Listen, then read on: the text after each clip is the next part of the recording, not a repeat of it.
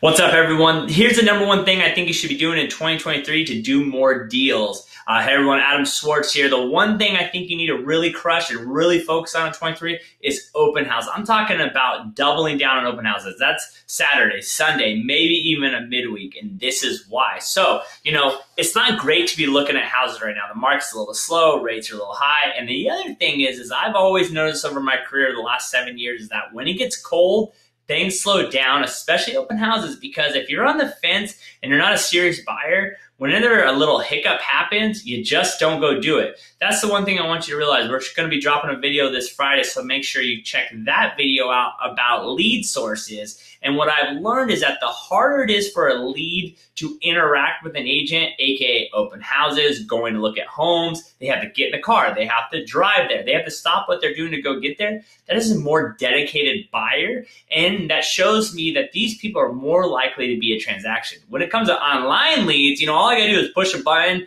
and all of a sudden a realtor is calling me. Did that take any effort when it came to trying to get more information for that deal? Of course not. So that's a big reason why I think open houses will crush. The second reason why I think open houses will crush is because I think people want to get out and look at things. I think the Zoom meetings are getting burned out. I think people are tired of just looking online. They want to get out there and see and touch and just interact with people. I still think that's a big deal. And the third reason why I love open houses for 2023 is, yes, has the market slowed down in 2022? Of course.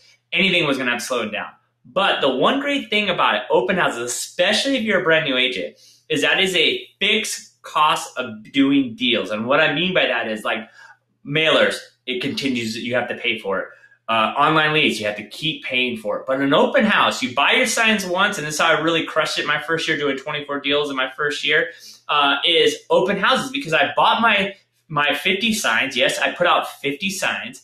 I put out my 50 signs, and then after that, that cost was done. So my extra return was so massive on open houses, because after you buy your signs, what do you have to do? Maybe some print, and if you work in an office that doesn't charge you any print, what does it really cost you? So 2023, if you're not doubling down on open houses, you're going to be missing the boat, because you cannot keep spending money crazy like we were before on leads, because a lot of leads are not transitioning. Remember, open house stats is 1 for every 15 people that you meet at an open house is going to do a transaction in a year.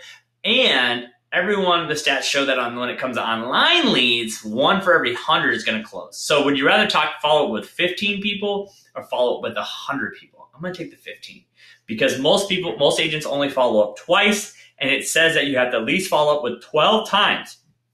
12 times, guys. The reason why you're not closing those leads, you got to follow up 12 times before making contact. So 12 times 100 people, or 12 times 15 people. Which one would you rather pick? I'm going to take the 15 people. So the biggest thing is you got to be doing them right. You got to be putting out at least 25 signs. You need to be door knocking the neighborhood. You need to be mailing out invitations to the neighbors.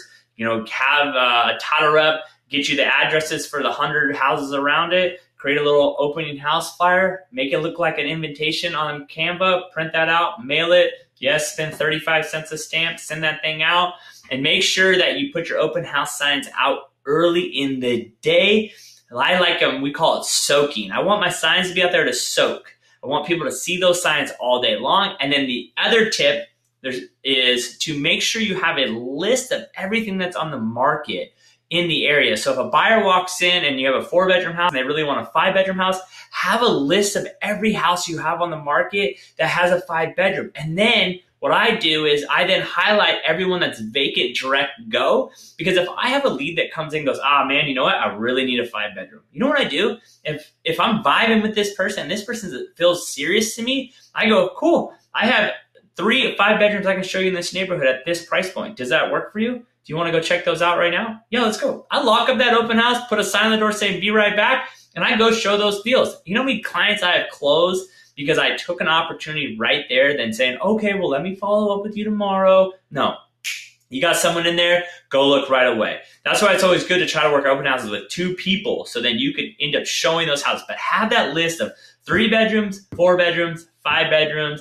and I like knowing everything that's a single story and everything with a pool. Those are the big factors I like in it. But having that information is going to really separate you and not lose out on the chance. And then the greatest part about that is you'll find out really quickly if someone has an agent or not, because you go, oh, I got 5 bedrooms. I can go show you now. You want to go check them out? Oh, I'm working with an agent, whatever. Okay, great. Well, let me give you the addresses. And if you want to drive by them and look at them and you have any questions, here's my card. Give me a call. That's the style I like doing. So remember, 2023 is going to be really big about open houses. If you don't know how to work open houses correctly, because remember, you're going to be spending out there, to put out there many signs. You're going to be spending an hour to put out signs, 2 to 3 hours, 4 hours sitting at open houses, another hour picking those signs up. If you don't think you know how to work open houses correctly, don't worry. I got an easy slide deck that I built in Canva for my team. So if you want that slide, send me a message. I'll directly email it over to you so you can get an idea of what it looks like to work an open house, a way that will make you actually do transactions in 2023. So like I said, open houses are crushed, flat fee. You don't have to spend more money. Stop spending money on leads. Go out there, do a little sweat equity in this market, because that's what we're going to need. In these slower markets, you got to work twice, save money, and do the things that cost less money. The last 2 years, you could buy leads. Now that those leads aren't turning over and things aren't closing so quickly, you just can't. So, like I said, if you want to know more about doing open houses the right way, just send me an email. I'll send you over my slide deck so you can see exactly how we work open houses over there. And if you have any other questions, please let me know. Until next time, guys, peace.